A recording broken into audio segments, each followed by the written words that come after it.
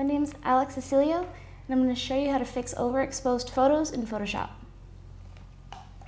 So here's a picture that I have that's pretty overexposed. So I'm going to go ahead and go over to this little half black, half white circle. This is actually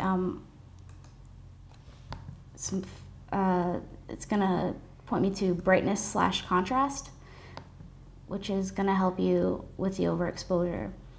And if you change the brightness, it'll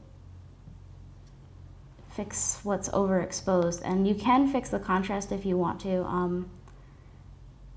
It might help with the overexposure. And then once you're finished, sometimes it's easier if you just right-click and merge down, because if you don't, later on, if you want to edit the photo, it'll be part of 2 layers. So just make sure it's part of the same layer. And there you go. My name is Alex, and this is how you fix overexposed photos in Photoshop. Thank you.